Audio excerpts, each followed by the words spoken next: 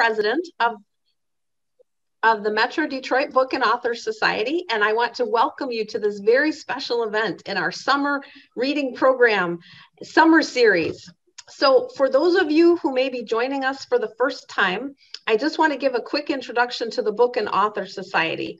It's a nonprofit organization that promotes reading, books, authors, and literacy. And we do this via our virtual programs and the grants that we give to libraries and other literacy organizations. And we hope that you will follow us on Facebook, Instagram, and Twitter, and stay in touch with us because we have a lot of great events throughout the year, and we would love to have you back. You can also subscribe to our newsletter at bookandauthor.org. So today, I'm so excited. We have a great program for you in honor of all the summer reading programs at libraries everywhere. And we have one of our favorite children's book authors with us, Kelly DiPucchio. So welcome, Kelly. Thank you, Kathy. It's great to be here this afternoon. You are our first children's book author that we've had on our program. So exciting. Well, that's good. And then you have nobody to compare me to. So the bar is set high for you. I mean, you're going to set the bar very high. And speaking of high bars, we also have a very special guest interviewer today, Jen Taggert, who is the Assistant Department Head of Youth Services and an absolute rock star in the world of children's services. And she is Assistant Department Head at the Bloomfield Township Public Library. So welcome, Jen. Hi, everybody. Thanks, Kathy. So we're really glad to have both of you here today, and we can't wait to hear your conversation. But I just want to go through a couple of housekeeping details, and I also want to give a special shout out to our partner bookstore, The Book Beat in Oak Park, Michigan. They have many of Kelly's books in stock, and you can buy them in the store or purchase them online. And we'll talk more about that towards the end of the program, but I do want to let you know that, after listening to Kelly and Jen, you're going to want to go out and read and probably have in your own home library Kelly's books. So just know that they're available for you at the Book Beat. So for everyone in the audience, I want to let you know that you are absolutely welcome to ask questions. We want you to ask questions. We're looking forward to your questions because I know a lot of kids are signed up, and this is your chance to talk to the person who writes your favorite books, and that's really cool. So get those questions ready, and if there's something that you want to know, you can type it into the Q&A box at the bottom of your screen. And if you need a little help with that, just ask whoever's around and maybe they can do it for you. So the way that this works is Jen and Kelly are going to chat for a little while, and then we will dive into the questions. So I'm going to turn it over to Jen and Kelly, and can't wait to hear what you talk about. So have fun. Thanks, Kathy. All right. So I'm excited to be here with you today, Kelly. I want to give a little bit of an intro to everybody about you. So Kelly is an award-winning author of over 30 children's books. Two of her books, Grace for President and The Sandwich Swap, one of my absolute favorites, they were New York Times bestsellers. And let me see what I learned about Kelly. She had a pet goat when she was younger, as one does. And and like most teens growing up in the 1980s, including me, she had feathered hair and large glasses. And, as one does. And Kelly and her husband and 3 children live in Michigan. Yay! So today she's going to talk about a couple of her recent titles, including Una and Not Yeti. And she's also going to share a reading from Una. So let's get started here. So Kelly, you have written so many children's books. Why did you become a writer? Well, I've always been a big reader. Ever since I was a little kid, I loved books, and it never occurred to me growing up that I could grow up to be an author. That just seemed like this big fancy career that only happened to people who lived in like New York or Los Angeles. And, I was just a regular kid growing up on a small farm in Rochester, Michigan. And I really didn't dare to dream that big. So it wasn't until many, many years later, after I had my own children, I had gone to college. I went to Michigan State. I had a degree in child psychology. I worked in the foster care system. So I had like many different careers and incarnations before I became a children's author. But like I said, it wasn't until I had my own 3 kids and I was, reading a lot of books to them that I rediscovered picture books. And I just fell in love with them. It'd been a long time since I'd read them. So I was kind of rediscovering the genre through my own children. And that's kind of when I first got the idea, like, I wonder if I could do this. So yeah, that was a long time ago. My kids are adults now. I'm actually a grandma now. So that's one thing I need to do is update my bios, because it's the one thing I hate to write is my own bio. So it's painfully out of date, but I do still have the big glasses and pretty much the feathered hair. That hasn't really changed. But yeah, the first book I ever published was way back in 2004. And it was a book called Bed Hogs. And it was inspired by my young children at the time. They were rotten, horrible, lousy, no good sleepers, and they were always waking up at night. And so they inspired my very first children's book, Bed Hogs, illustrated by Howard Fine. Yeah. Awesome. So speaking of inspiration, so you have written about so many different types of characters, from pigs to cupcakes to zombies to yetis. I mean, so many different types of characters. So you mentioned your children were inspirations. Mm-hmm. Did anything else inspire any of these other characters that you've written about? Oh, for sure. And I always tell kids when I go into schools and talk to them about, you can find story ideas really anywhere. And I really and truly do. I mean, I wrote a book years ago called What's the Magic Word? And it's about a little bird who hatches from an egg during a windstorm. And that pretty much happened from this window here, looking out my window. And so, yeah, a lot of the stories are inspired by people I meet, or something a story that I might come across in the news, or just something that I see.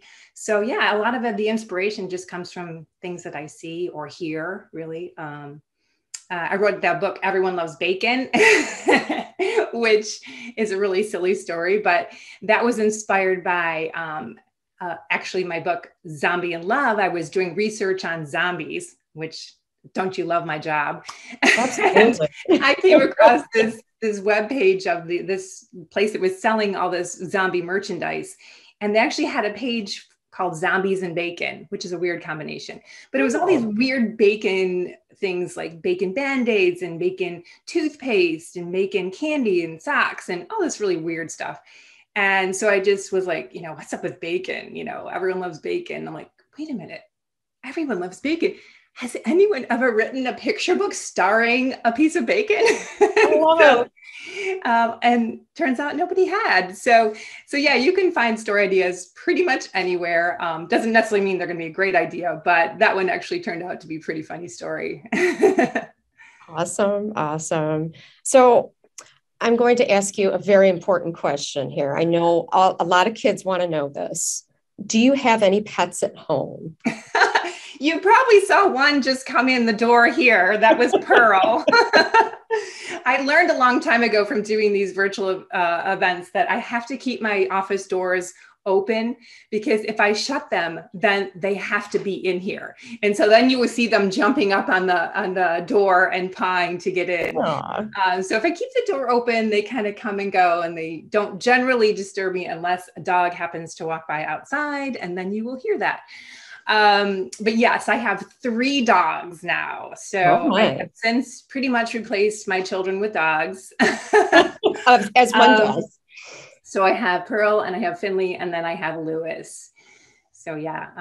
But yeah, growing up, I had all kinds of, she's now going to bother me for her treat, because she knows that she can blackmail me into treats.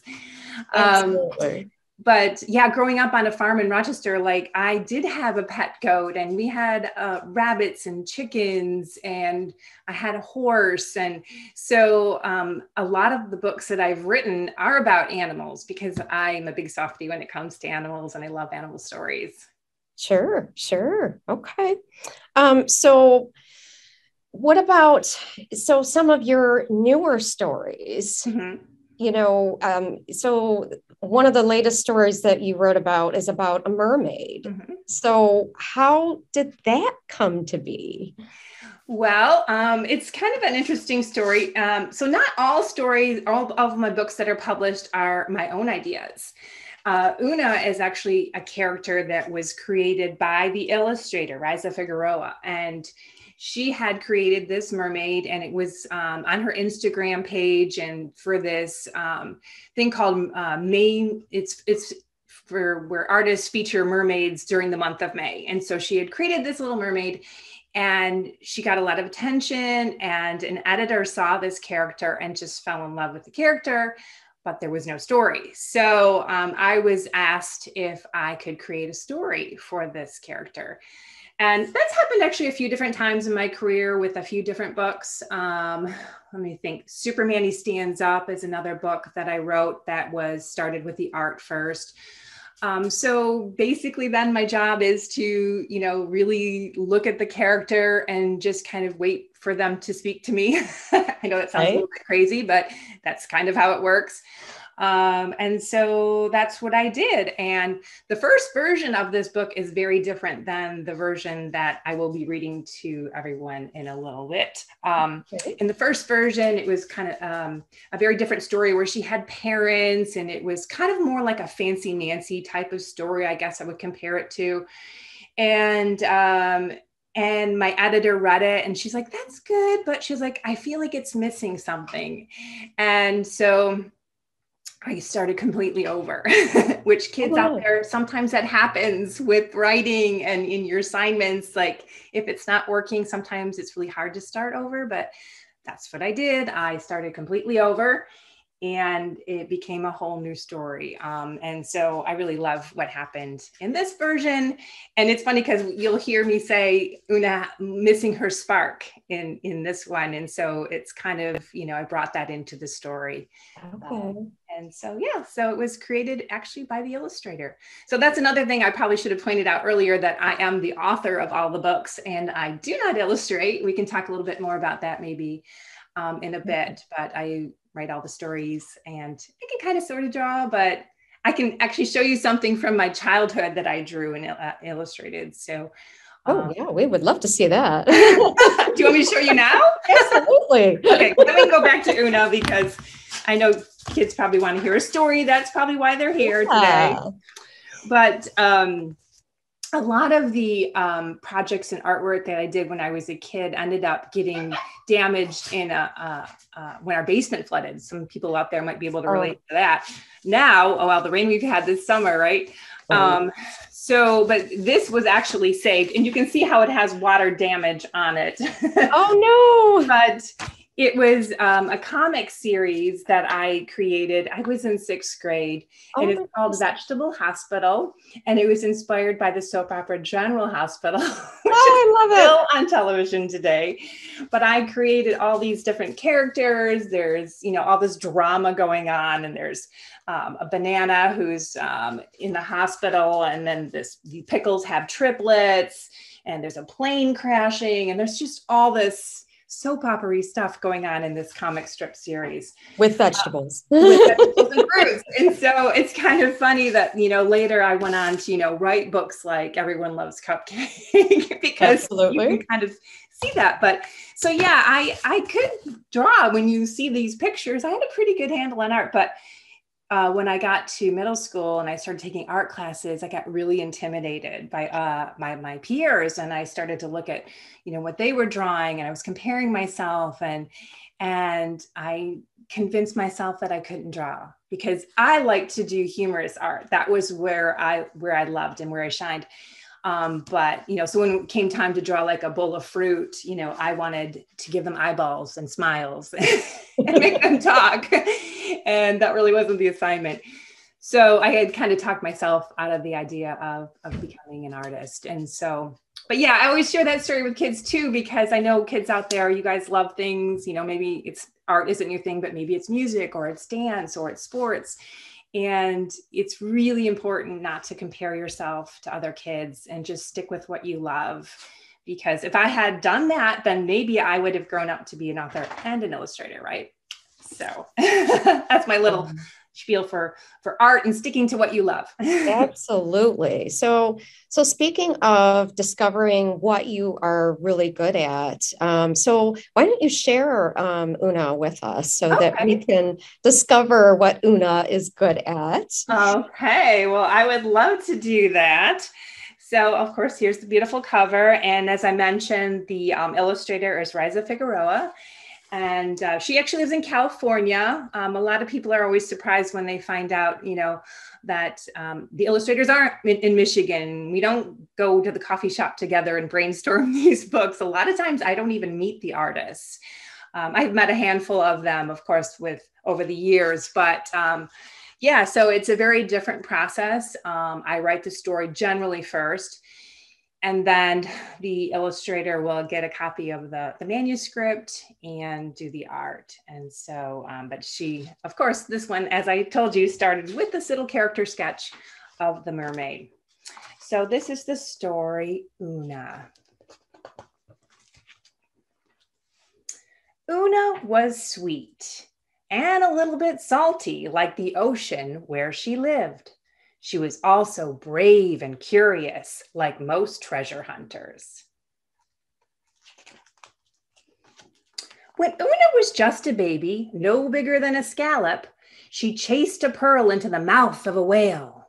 Lucky for her, she popped right back out. As the years passed, Una found bigger treasure and even bigger trouble. It's a good thing she has Otto. Otto is an otter. Una rescued Otto from an oyster net when he was just a pup. She taught him tricks like sit, roll over, walrus, and her favorite, pufferfish. Can you make a pufferfish? Una and Otto searched for treasure nearly every day. They uncovered keys and coins and buttons and bottles. And sometimes they even found lost gold and sometimes lost glasses. Ha. But there was one special treasure Una could never quite reach. The crown. It was extra sparkly in a way that made Una's heart thump. But the crown was stuck deep in the rift, and not a pole or a pail or the sticky stick of a snail could get it unstuck. Still, Una was determined. Her next plan was a good one. She'd knock the crown loose. Unfortunately, the current shifted, the lobster crate and rock drifted, and the squid, well, see for yourself. What do squids do? They spray their ink, right? Like an octopus? It's hard to say who was more surprised when the water cleared, Una or the shark. Her third plan most definitely would have worked if the crabs hadn't been so crabby and the waves hadn't been so wavy, and if that long ship plank hadn't bumped her on the head hard before the greedy rift gobbled it up too. Poor Una. This was getting personal. She shouted into the pit, "You can keep your dumb crown. I quit." Generally speaking, mermaids are not quitters. But at this point, one could hardly blame her. See her looking so defeated there? Instead of looking for treasure with Otto, Una napped on the rocks with the sea lions. She drew pictures in the sand with the starfish, and she read from her favorite glass bottles with her land friends. All of this would have been perfectly fine, except Una wasn't perfectly fine. Clearly, she was missing her spark. And a mermaid without her spark is like a seagull without an appetite. Unnatural, right? Seagulls like to eat. As seashell washed ashore, Una studied it thoughtfully. It gave her an idea. She got right to work. The next day, Una peered nervously into the rift. Why did it look so much deeper and scarier than she remembered? Otto pretended to be a narwhal, making Una laugh. Admittedly, her new treasure hunting goggles she had invented were funny looking, but they were also her best shot at reaching the crown. See those goggles she invented? She dove to the bottom of the murky rift. That's when Una noticed something she couldn't see from above.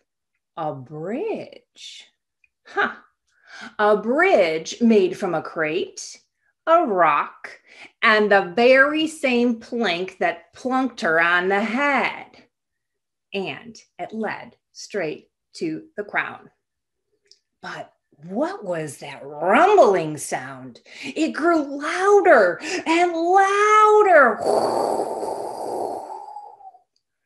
The ocean floor shook, and the water around Una churned into a thick stew of swirling sand and sea creatures. She couldn't see. She felt trapped.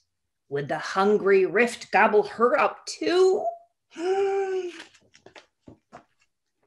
Through the commotion, Una heard something else in the distance.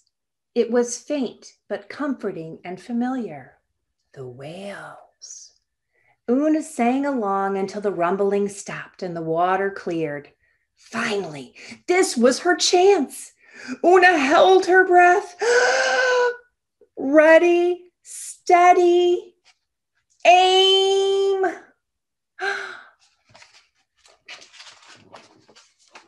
Clink.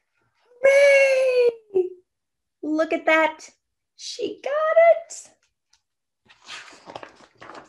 We did it, Una cheered, placing the crown on her best friend.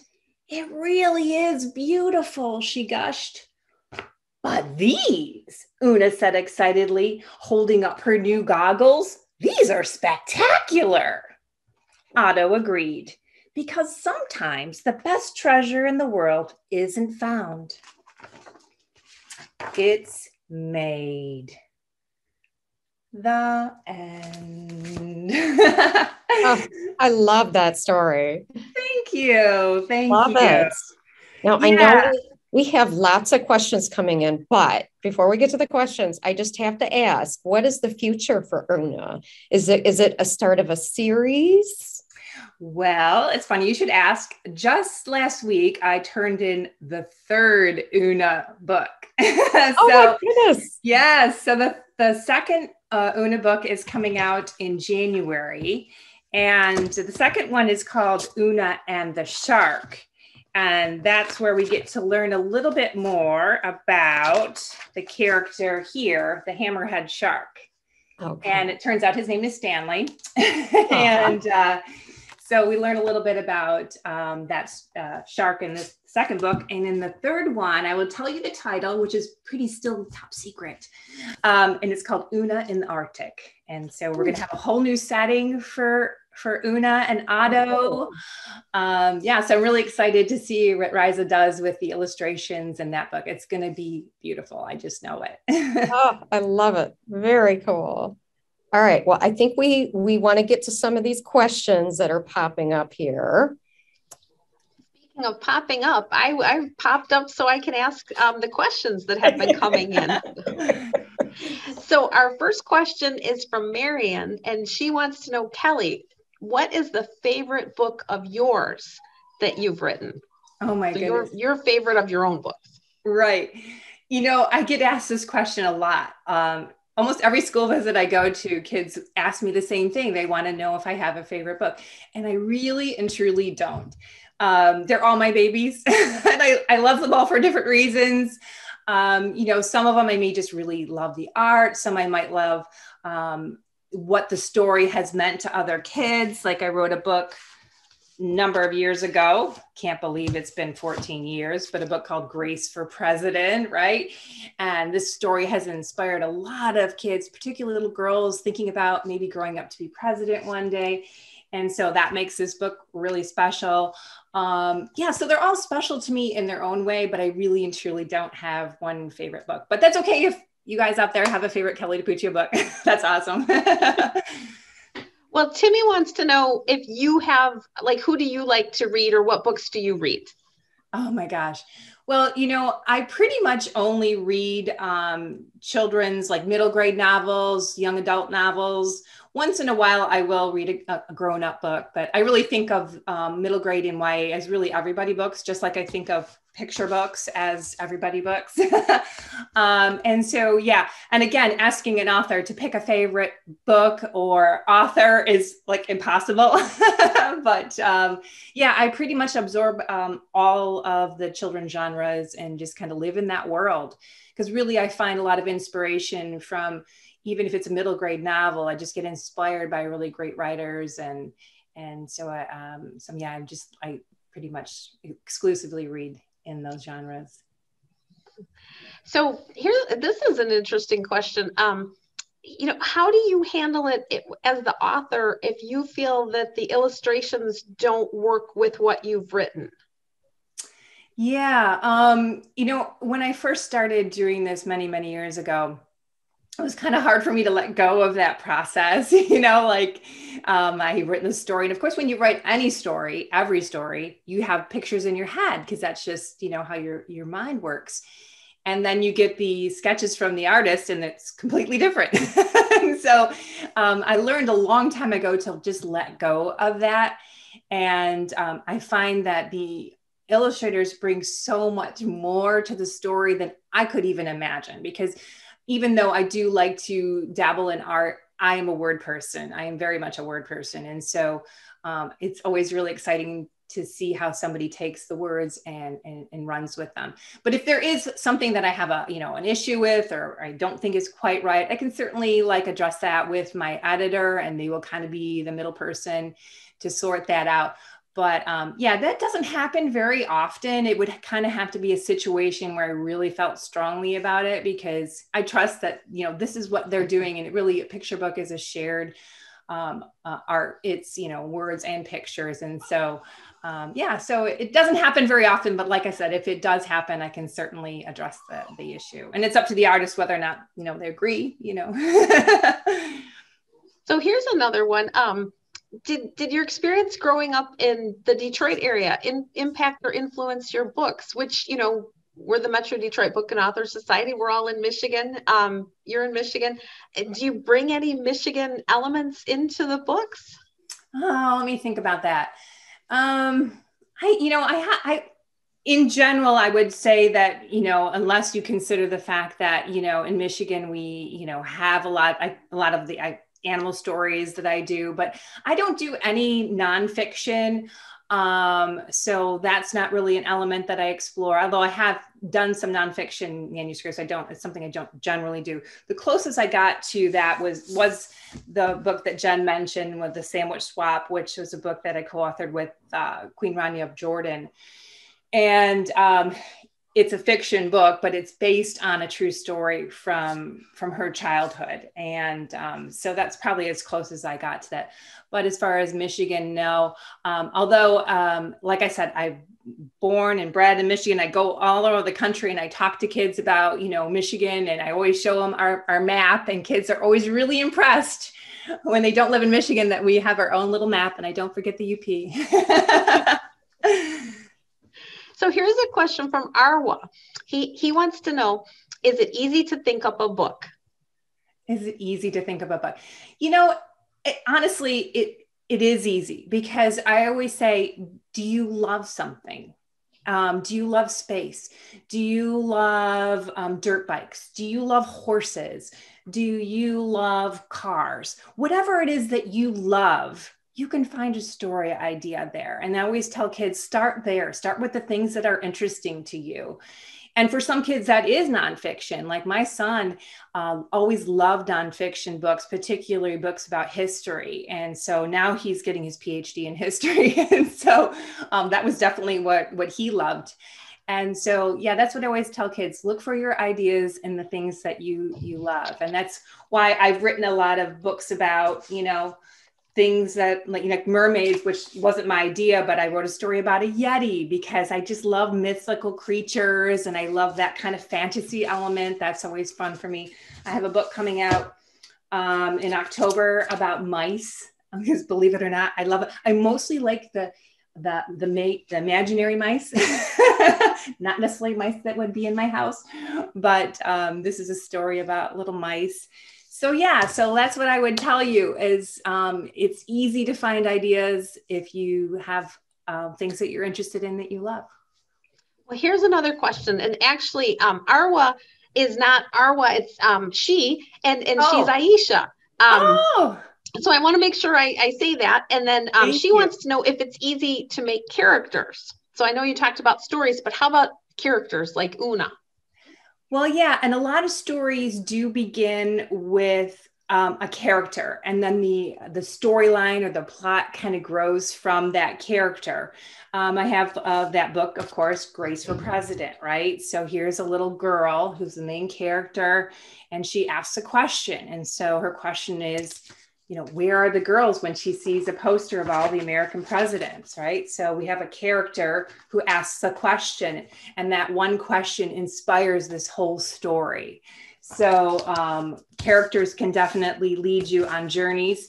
I wrote a book called Gaston about a French bulldog. And this story was really inspired by the character. The character became the first part of it because I love French bulldogs. I don't have one of my own because my husband has allergies, but so I was imagining a story about a French bulldog, and I thought, what if I had a story about a French bulldog who grows up with a family of French poodles? Again, sometimes I ask myself the questions, and that will inspire the story to kind of be built around the character. So so again, creating characters is just what would be interesting to you? What do you find fascinating, or what do you find funny? And then just kind of, listen to your character, let them tell you what their story is or what their problem is, right? A lot of stories have problems, and then you go from there. And then another question from Mary, and she wants to know if you would ever write chapter books for older readers.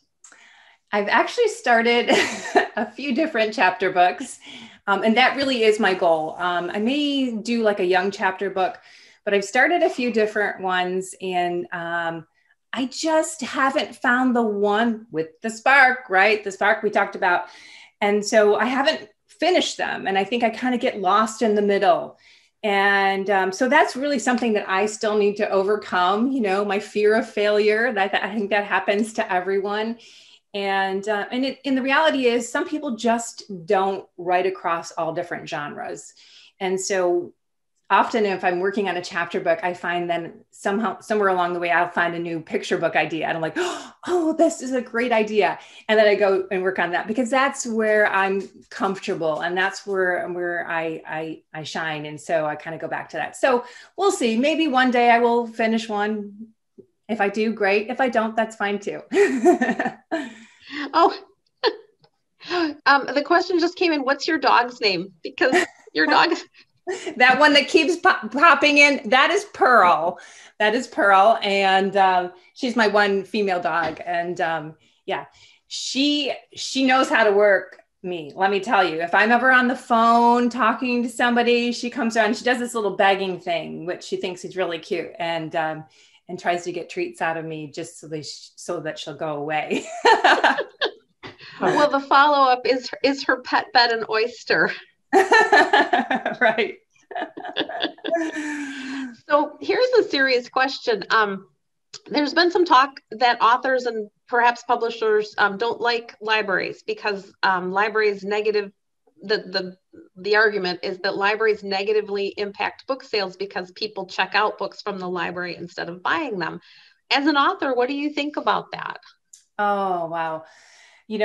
Libraries were my saving grace growing up because we didn't have a lot of money and we would always go to the library and I would check out stacks and stacks of books. As I mentioned, I was a big reader when I was a kid. And so I would go through these weird phases where like I would only read Westerns or that I would only read mysteries, but I was that kid who, when I found something that I loved, I couldn't get enough of it. And that's the beauty of a library, is that you have that freedom to do that. You could go through a whole, category of books and check them out. And when I ever go to schools, because sometimes schools will do book sales, and there are some kids who say, I don't have a book. And I'm like, well, go to your library. They have my books and you can check them out. And their eyes just light up and they get really excited. And kids often come to me and tell me too, that they found my books at the library and they're really excited to share that with me. So, they are an invaluable resource for not only children, but for humanity, really and truly. So, yes. Oh, thank you. I appreciate that. I'm sure Jen does too. And and libraries, we want to make authors' works available. So just like you said, so if you can't, who can afford every book, and you want to explore all of your interests and have that opportunity to just dive in and spend as much time as you want. So thank you, Kelly, for being our cheerleader. You're welcome. So I'm just looking at the questions to make sure that we have everything, because I think we have time for maybe a couple more. Here's another one. Is it easy to get through something that takes a long time without getting bored or just quitting altogether? That's a great question. Yeah, because sometimes that will happen when I'm writing a story that I might kind of get stuck, and that happens. All writers get writer's block at some point. And for me, I have found really one of the best things to do is just put it aside and give it a break. And maybe I go out for a walk, or sometimes that break can last weeks, sometimes even months before I will revisit it, sometimes even years, where I've had stories that I've kind of had to put aside. And then, I get busy with life and I'm working on other things. And every once in a while, I'll go through my computer files and I will revisit some stories. And sometimes I go like, oh, wow, I love this story. And after I've had that distance, I know no, oh, I know how to fix this. I know how to get through this. And other times I'll open a file and go, wow, that was really a stinky story. We're going to close that one right back up. But I never throw my stories away. I always save them. But getting stuck and even bored, and I always tell kids this too, if you're getting really bored writing it, you have to consider, well, maybe would other people be bored reading it, so that's just, I always try to tune into my feelings. Not that I have to have fun writing every single story, because not all stories are about having fun, but am I feeling something? Am I feeling happy? Am I feeling sad? Am I feeling angry? Because if I'm feeling those emotions, then hopefully my reader will feel them too, because that's what we want from our readers. We want them to feel something, right? So let's see. I just want to make sure I've covered everything. There's two more. And the first is, how do you come up with your titles? Titles.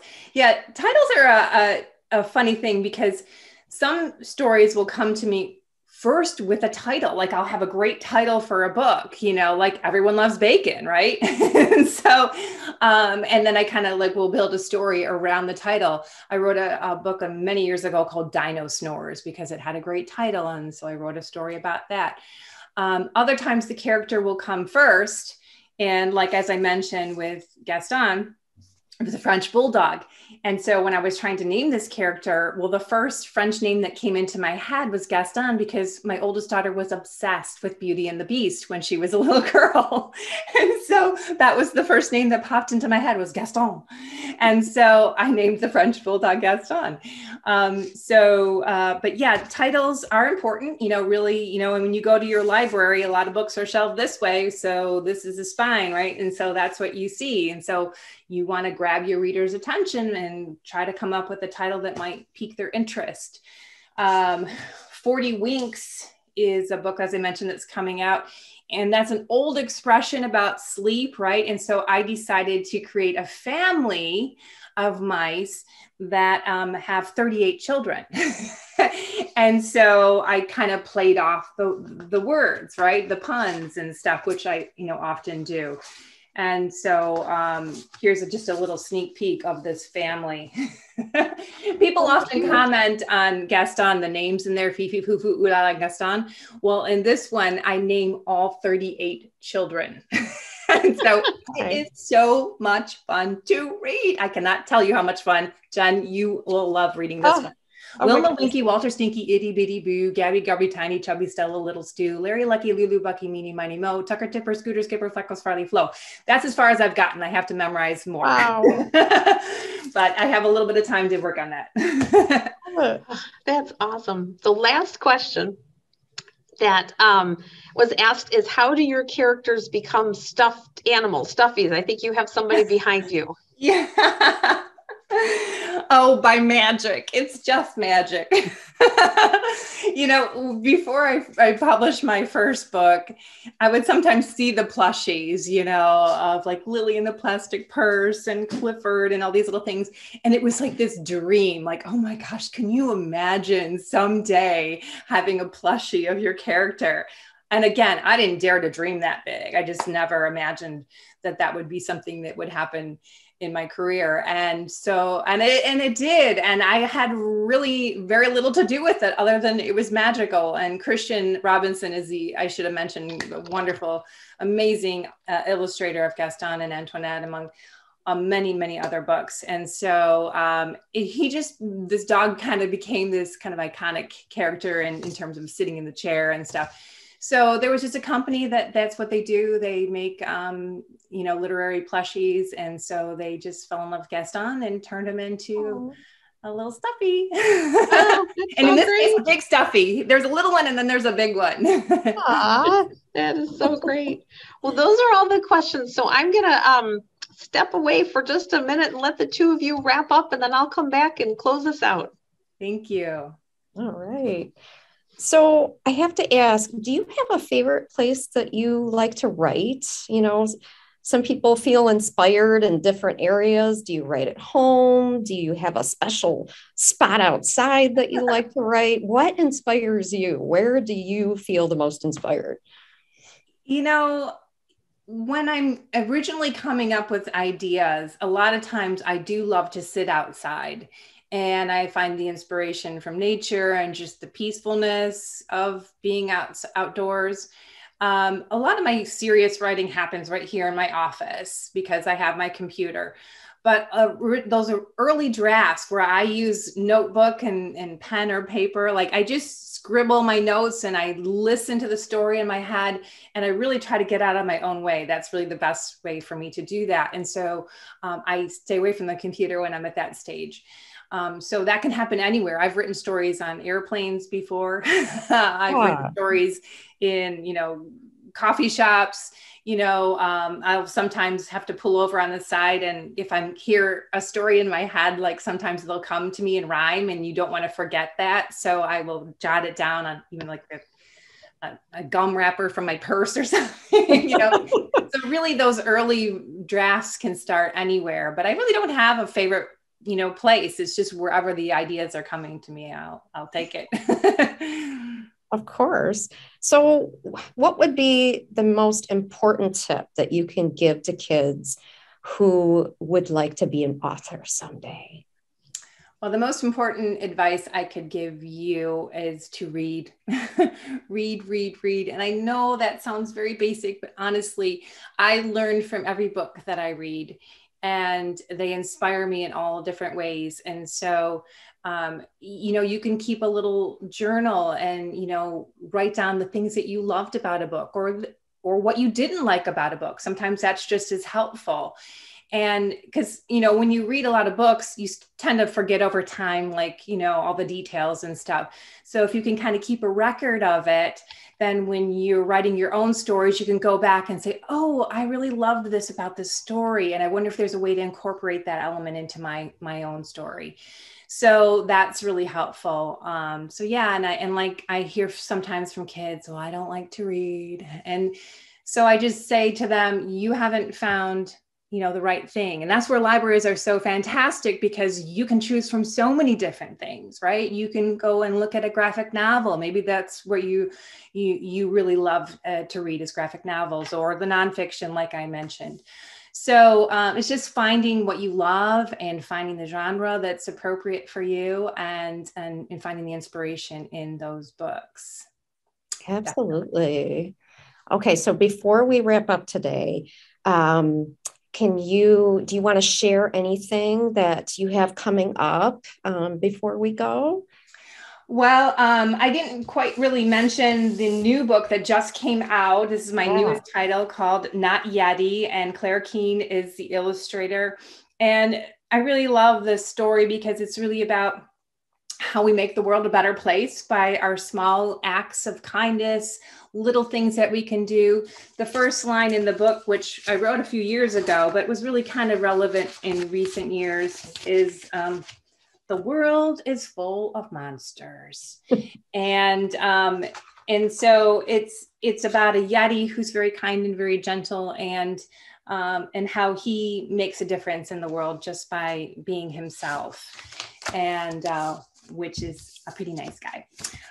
So I wanted to mention that one. And also to going back to the Book Beat, who they will be selling books. And I'm going to be popping in sometime Thursday morning to autograph books. So if you are a person who wanted a book signed, maybe you have a birthday party coming up and you want to give a gift to someone, or a baby shower, and you want it personalized, or for yourself, and you can leave a note with the Book Beat, and I'm sure they're going to keep some kind of list. And so when I go in, I'm going to sign those and personalize them. And so I just wanted to share that as well. Yay. Well, thank you so much for being here with us today, Kelly. Well, thank you for having me. It was a lot of fun. Kelly, I want to thank you too. I can't wait to read Not Yeti, but I really also want to read 40 Wings, because I want to learn all the names and sing the song. It is so much fun. And, the last page, after, because I know kids are really quick and they learn so fast. And so one of the last page is, it doesn't list their names, but it says, how many winks can you name? So they're not named, but they are in order. So kids could go along and name them eventually. But yeah, so Lita Judge, I have shout out to Lita, who's the illustrator. My goodness, what a task she had in creating all these different mice and giving them unique personalities and characteristics. And so, yeah, what an undertaking that must have been for her. Well, I hope you'll come back and see us, because maybe we can sing the song together. Maybe I will have learned about it. That would be a lot of fun. There we go. It would be wonderful to have you back. And I really appreciate you being with us today and being such a wonderful guest. And just, it really enhances, I think, the whole summer reading experience for libraries, to be able to talk to such a wonderful author. But I'm trying to think of my words. So kids, I lose words sometimes too, but just somebody who writes the books that we love. I always am so awestruck that when I get to talk to someone who writes a book that I love. So thank you. Well, I truly am the lucky one in this, that I'm doing what I love, and I get to share these stories with kids everywhere, and grown-ups as well. And so I'm really fortunate and really happy to be here this evening to share these stories with you and to meet everyone. And so thank you. Oh, yeah, no, we will have you back. And I also want to thank Jen Taggert for being our special secret weapon and taking the time to help us out with this interview. And we hope you will come back and see us again too. My pleasure. Excellent. Thank you, Jen. So for everybody watching or listening or watching on Facebook Live, we want to thank you for coming too. It was great to have so many people signed up, especially so many kids. And we really appreciate and love all the questions. So thank you for helping to make the program even better with all of your great questions. And I hope, I think I can speak for all of us here, that we hope that you'll keep reading and visit your library, because I can say for all the people who work in libraries, we're always so glad to see you. So come by and see us. And don't forget, if you want to purchase any of Kelly's books, they're available at BookBeat in Oak Park, or you can purchase online at thebookbeat.com. And we did put information about that in the chat.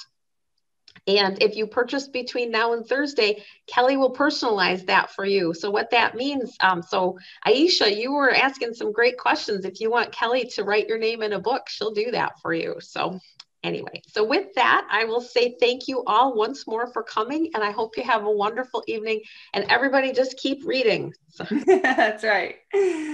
have a great night. Thank you. Bye-bye. Bye.